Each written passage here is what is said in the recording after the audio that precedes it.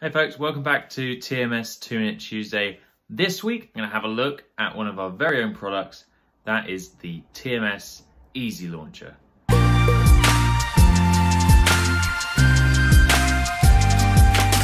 TMS Easy Launcher is this little bad boy right here, okay?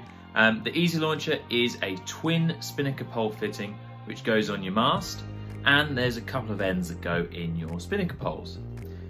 This bit goes on your mast, and then you've got the inboard pole ends, which you've got two options for.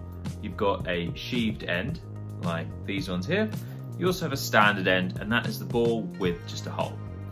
Basically, with this mounted on the mast and this on your inboard pole end, as you pull your launch, that pops through and locks in here, allowing your pole to be able to go out or forward, okay, and lock it in, and then when you want to drop that pole back in, it just pops back in.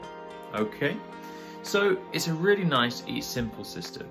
Comes in a range of sizes, 1 through to 400, and if required, we can even make a custom size to fit your dinghy or keelboat.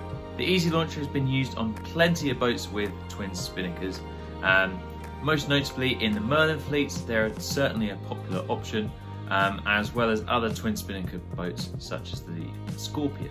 Obviously, a launch like this is not an essential bit of kit, but it is certainly going to make your life a lot easier when you're using a twin pole system on your dinghy. To attach this to your mast, you're probably going to need something a little bit like Dr. Sail's P-Bond, which is a high strength structural adhesive. Perfect for when you're bonding this onto your carbon mast.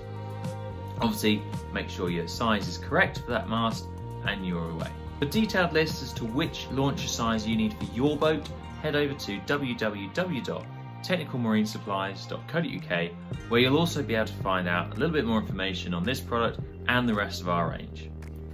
If there are any questions left unanswered, please don't hesitate to give us a call or send us an email, and we'll be pleased to get back to you.